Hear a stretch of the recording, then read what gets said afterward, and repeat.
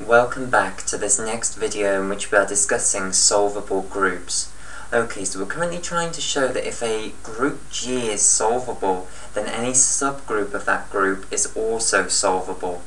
Okay, right. So the way we've done this is we took the subnormal series where all of the quotient groups were abelian for G, and we used this to construct what we've shown now is a subnormal series for our subgroup capital H. And basically all we did is we took all of the subgroups involved in the subnormal series for G and intersected them with H to get a subnormal series for capital H. Okay, what I now want to show you is that actually if you take all of these quotient groups for this subnormal series that we've constructed here, they're always going to be abelian. Okay, so the next thing that I want to show then is that if I take hi plus 1 and quotient it out by hi, these are all going to be abelian. Okay, so initially what I want to do is draw a picture to explain why this is true, and then I'll give you the more rigorous argument.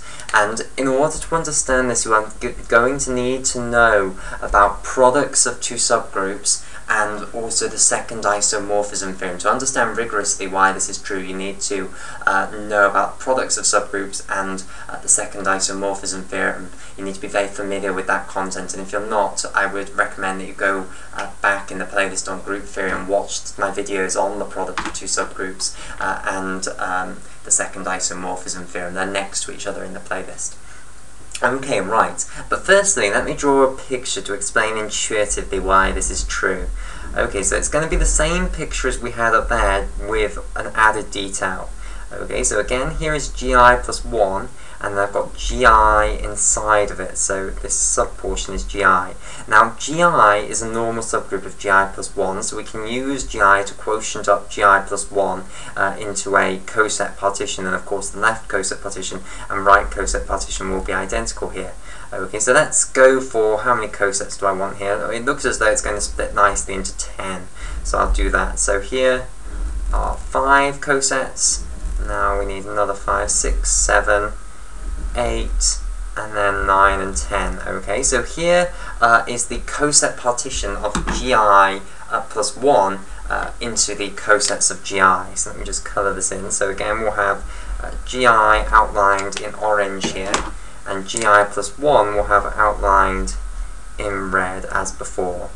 Okay, right. So of course these cosets are going to become the elements of the quotient group. They will become the mathematical objects that are represented by the symbols in the quotient group here. Again, the composition law is as usual. Take representatives from two cosets, compose them together in the initial group, and then take the coset that contains the answer. Okay, right, and we know that that quotient group that we get is going to be abelian. Okay, now let me add on then our subgroup H intersect gi, which will be nicely here. So let's say this is it. So this can be gi plus 1 intersect H, or rather we've always written it the other way around, I think here. Oh well, never mind, it doesn't matter. H intersect gi, which of course we have been referring to hi plus 1. Okay, so a reminder that we're not showing all of H here, just the portion of H that is inside of gi plus 1 here. Okay, and now there we have capital Hi here, okay, which is capital H intersect gi. Okay, right, so what we're now considering doing then is quotienting hi plus 1 out into by hi. And what I want to conclude is that this is going to be abelian, and I'm going to get that somehow from the fact that gi plus 1 quotiented out by gi is abelian. Well, this picture captures why perfectly. Okay, can you see that when we quotient hi plus 1 out by hi, these portions here, these portions of these cosets of gi that are inside of hi plus 1, they are going to be the cosets of hi inside hi plus 1. So when I take the coset partition of hi plus 1, it's just going to do these exact same cosets here, just the portions of the cosets of gi that are inside of hi plus 1. Okay, and therefore truly you're just going to get a bunch of cosets from this one here, so this is actually going to be isomorphic to a subgroup of this one, and therefore of course any subgroup of this will be abelian, and that's why this is going to be abelian. Okay, so the composition law, I should point out, will be identical because the way it works is you just take two representatives and compose them together according to the initial group composition law, and then take the coset that contains the answer. Okay, you could have used representatives in these parts of the cosets to work out which coset was going to be your answer. Okay, so indeed this will be a subgroup of this, and the picture captures that.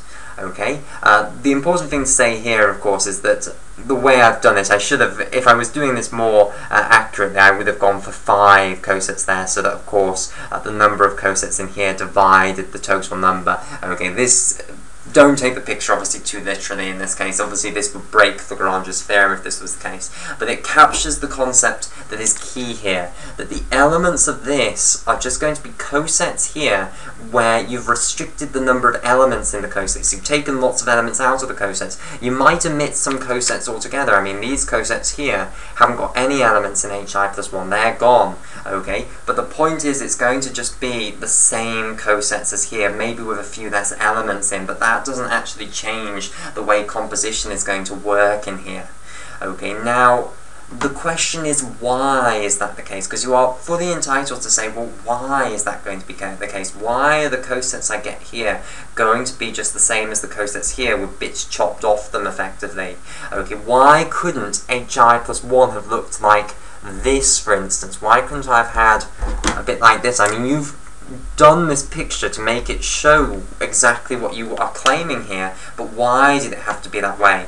Why couldn't I have had hi plus 1 in this shape here, and then look, I would have ended up with a great bit of this coset that wasn't part of the coset of hi here, so this bit would have had to be in a separate coset from this one, and you'd have created new cosets. Okay, why doesn't this happen? Why does this work so perfectly? Why is it the case that the elements here are just the same cosets as we had here, just with fewer elements in? And of course you get rid of a few cosets that don't have any elements in hi plus 1 at all. Why does it work so perfectly?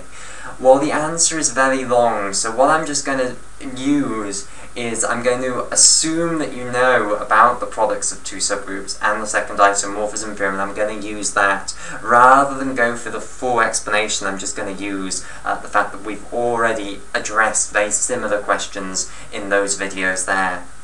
Okay, so using the knowledge from those videos then, what we can do is we can take the subgroup product of hi plus 1 with gi here. Okay, so what we can consider constructing is the subgroup product of hi plus 1 with gi. Now, of course, gi is a normal subgroup of gi plus 1, so this will end up being a subgroup of gi plus 1. Okay, so on the picture, what this will end up looking like is you'll put together all of the cosets of gi that have elements of hi together, elements of hi in. Okay, so on the picture, what this subgroup product would look like is this, outlined in pink. So you'd go through all of the cosets of gi in gi plus 1, which contain elements of hi, and you union them together, okay, to form this subgroup product. And as I say, because gi is a normal subgroup of gi plus 1, this will be a subgroup of gi plus 1. Okay, now whenever this ends up being a subgroup of gi plus 1, you can then apply the second isomorphism theorem. And what does the second isomorphism theorem say? The second isomorphism theorem says that if you quotient this out by gi, which of course will still be a normal subgroup inside of this subgroup of gi plus 1. Gi was a normal subgroup inside of gi plus 1. This is a subgroup of gi plus 1, so gi will be normal inside that. If you quotient this subgroup product of these two out by gi, i.e. you take these cosets that are within the subgroup product of them, okay, and you make that into an algebraic structure in the normal way, then what you end up with is isomorphic to what you would get if you took hi plus 1 here, in yellow, and quotiented out by the intersection of gi with hi plus 1, Okay, so in this case it would end up isomorphic to hi plus 1 quotiented out by hi, i.e. if you take hi plus 1 here and quotiented out by the intersection of hi plus 1 with gi, which is hi here, and you've got these cosets here, i.e. the structure that you would get by partitioning hi plus 1 into the cosets of hi and forming this algebraic structure is the same as for the entire subgroup product quotiented out by gi. Okay, and from the picture that's obviously very intuitive, but this is rigorously proven in those videos on the second isomorphism theorem. Okay, right. So, why is this so useful to us now? Well, here's the thing that we want, hi plus 1 quotiented out by hi, and I'm now told that this is isomorphic to this subgroup product, which is just a subgroup of gi plus 1 quotiented out by gi. Well, of course, this is just a subgroup of gi plus 1 quotiented out by gi, because I've just taken the subgroup of gi plus 1 and quotiented out by gi. This will correspond to a subgroup of the entire quotient group of gi plus 1 quotient out by gi, hence this is isomorphic to a subgroup of this. This is abelian, and therefore any subgroup of it is going to be abelian, hence hi plus 1 quotient out by hi is going to be abelian. So basically I've avoided doing a huge amount of hard work here and explaining to exactly why this works so perfectly and why it doesn't look like this. Okay, if you do watch the videos on products of two subgroups and the second isomorphism theorem, we do grapple with these questions from the beginning, okay, and show why this is true.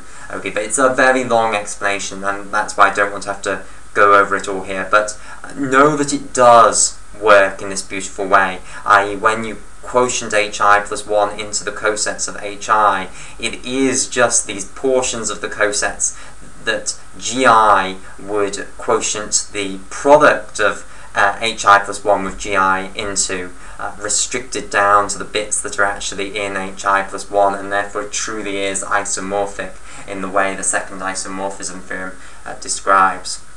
Okay, so that's why I can conclude then that the quotient groups that I get there are all going to be abelian. Okay, so what I have now found for my subgroup is a subnormal series where all of the quotient groups are going to be abelian. Of course, as I've been saying throughout, we can't guarantee that all of the containments are proper. If you have some where it is just equal to, of course just omit them, just get rid of them. Okay, it doesn't matter. Okay, so you can turn it into the nicer looking subnormal series that you want. Okay, so that then proves that a subgroup of a solvable group is also going to be solvable.